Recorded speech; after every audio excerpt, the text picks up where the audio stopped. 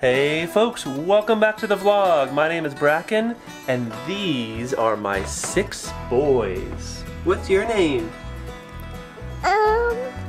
Elijah, Noah, Silas, Ezra. My name is Joseph, and this is Tiny Notes from Home. I'm Forrest, and we hope to challenge, encourage, and inspire you on your journey with Jesus.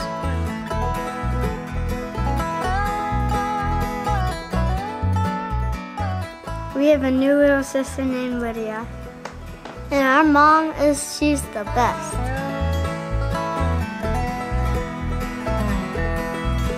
Say hello, Lydia. Say hello. That's right, Lindsay is the best mom. She won't tell you that, and she wouldn't want me to say this, but we are very thankful to have her hard work and dedication to her family and her children. Today we are going to follow her around and see what the day in the life of Lindsay looks like and answer some of your questions. But before we get to that, we have a quick announcement from our music channel, Sounds Like Rain. We've been working for months on our King Jesus album, and it's finally finished and available for you today. This album includes 7 songs, including an unreleased song called Lord Most High. As always, you can download our King Jesus album and all of our other albums for free on our website. We also have CDs available for sale now on our website, so please go check it out. And lastly, this album is available on all streaming platforms. We hope you'll be blessed, and thank you for your love and support. So Lindsay, how does it feel to have our King Jesus album finally finished after all these months? It sure feels good. We definitely have been working on it for over 6 months, I guess, and yeah, it was a good process. We really enjoyed working on these songs, but it's always good to come to an end with a project like that. So that's right. So we're putting a bookend on our time in the studio for the summer, but that's not the last you'll hear from us musically. We will announce a little bit more about some new musical ventures somewhere in this video, so stay tuned.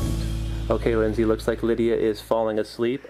We're going to follow you around and see what it takes to get her down for her nap, and along the way we'll ask you some questions. So I'm going to go behind the camera. Why don't you just take us on the rest of your journey for the day? okie dokie.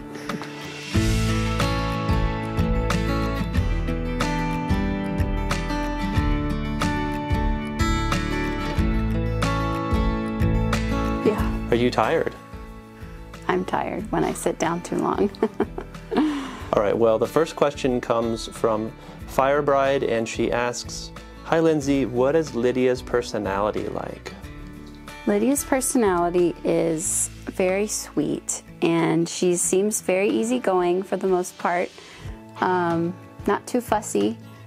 She really likes people. She likes to be around people and make eye contact with people and have people talk to her. So yeah, we just love her. She's such a delight to us. The next question comes from Emily, and she asks, "How do you deal with postpartum blues or depression? Have you ever had any of these experiences?" I would say that, you know, postpartum time can be difficult for me. It is a tender time, and it is a time that I think women in general need to give themselves a lot of grace. Our culture in America does not give enough space to that time, and just to hold it up for what it is. And so it is a special time, but it is a challenging time, to be honest. Okay, and Karen asks, "Are you planning to write or sing a lullaby for your daughter, or possibly a whole album?" We are actually planning to do that. This has been an idea that I've had for several years, and right now just seems like the right time. So I'm kind of compiling different kind of old lullabies that I really enjoy. We're really looking forward to that. I hope it'll be a blessing.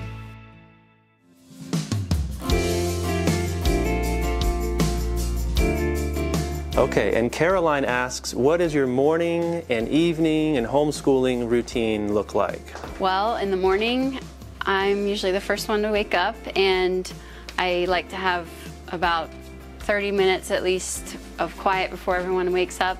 Once everyone gets up, then we make breakfast, and after breakfast, the boys have chores that they do. And then once all of the chores are finished, then we start in with school. After school, that normally brings us up to lunchtime. So during the afternoon time, I'll usually take that time to work on a special project or chore around the house. Finally, that brings us through the afternoon into getting ready for dinner. I typically have at least one boy helping me make dinner, or sometimes they'll take it on themselves, and that's really helpful. After dinner, each boy has a cleanup that they do, and then sometimes if we have time, we'll do like a fun family activity, and then we do Bible reading and prayer before bed. Really, I couldn't do what I do without the help of my boys. They really do a lot around here, and I'm super thankful. So during today's afternoon, I'm going to be making up some soap for our Sparrow Song soap. And if you have been looking for that or interested in getting some, we have plenty on the website right now, and we hope to have it in stock throughout the summer. So after I had the baby, I took a couple-month break from making soap, but now I'm starting to get back into that. We really appreciate all of your love and support with our soap company, and feel free to check out the website, sparrowsongsoap.net. We'll leave that in the description. So why don't you join me in the homeschool room, and I'll answer some more questions in there. All right, Lindsay, so here we are in the homeschool room, and Elizabeth, one of our patrons, has asked, how do you keep up with homeschooling while also taking care of Lydia? Thank you, Elizabeth, for your question, and thank you for your support.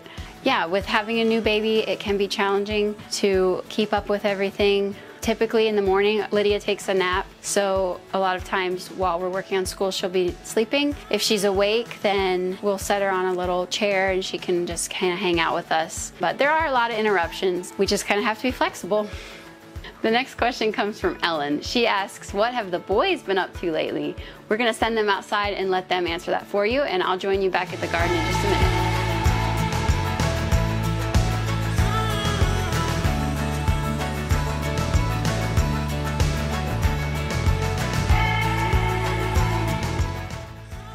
What are you doing, Elijah?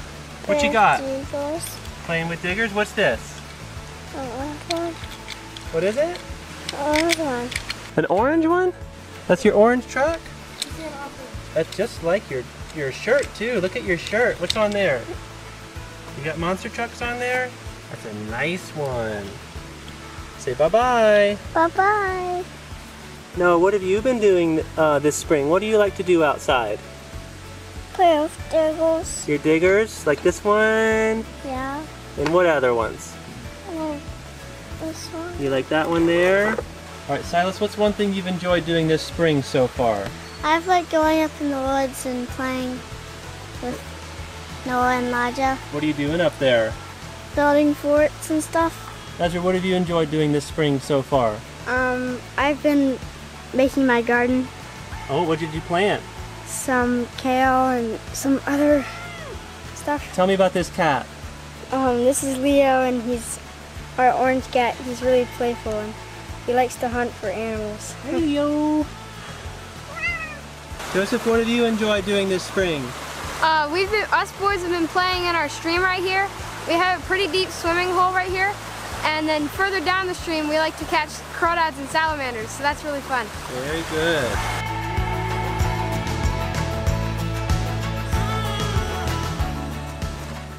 All right, Forrest. Yes. What have you enjoyed doing this spring so far? I've been in the workshop a lot, so cleaning up and then making some things, hopefully to maybe eventually sell on our website. These are some cutting boards I've been working on, so this is an example of something we might sell in the future. Cool. Yeah, so I've been really enjoying working here. Good work. Yep. So if y'all want to see more from Forrest in the wood shop, or if you're interested in any of his products here, cutting boards and candle holders, leave a comment below. And also let us know if you'd like to see more videos from the boys in general. They really like to share their lives with you, and if that would be a blessing for you and your children and your family, we'd be happy to make some more videos featuring the boys. Let us know in the comments. All right, Lindsay, that's what the boys have been up to. Do you want to show us what you've been up to in the garden? I would love to.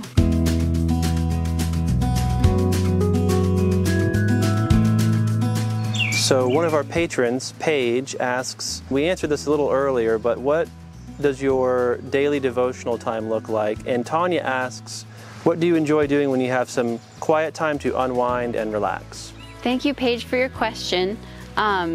So personal devotional time / quiet time for me looks like, I wouldn't say that I have one way that I do that every single day, but I do find that the mornings are the best time for me to just focus my mind on the Lord and prepare for the day. I find that reading the Bible out loud for me is very helpful, and so when I do read the Bible, that's how I try to do it. Sometimes if I feel like my day is just getting too overwhelming, then I do need to take a time and just go and have quiet and like focus on a song, or sometimes even just writing things out helps me. With a busy family, it can be hard to find quiet time, but the Lord is always with me, and I know that I can come to Him no matter where I am and no matter what I'm doing. All right, Lindsay, we're still early in the gardening season, but tell me what you have planted so far. Okay, well, this bed we have a lot of different cucumbers. We love cucumbers. Here we have green beans. Those are always a nice addition. And this garden bed is full of kale. We use kale for juicing, and we like to make kale salad. And then here we have strawberries and some lettuces in here. And then this is all tomatoes, and more tomatoes and some peppers in this bed. And then down here, this is all leftover from the fall collard greens that I'm gonna pull out and probably put something else in here. And then down here, some winter squash. So yeah, I haven't been in the garden as much this year, just with the baby. I have been focused on that, and it's harder to get outside, but I just love being in the garden, so it's one of my favorite places. Okay, Lindsay, thanks for showing us around your garden, and thanks for your hard work down there. It's my pleasure. And the last question comes from Anna, which we'll both answer, which is, what is the most challenging part of having our family on YouTube? I would say the thing that comes to my mind right now is kind of like people exalting us or thinking that we have attained something that we haven't. Yeah, we're just very normal, and we have a lot of struggles. So that is a big challenge. And then just, yeah, like feeling vulnerable, I guess sometimes I've struggled with that, just being out there and feeling vulnerable. Because we make these videos and they go out and we go on with our life. We don't know who's watching them. So if you ever do see us somewhere, don't be afraid to say hello. We really love to meet you. And with that, we are going to say goodbye. Don't forget to check out our King Jesus album and Sparrow Song Soap. The links are in the description.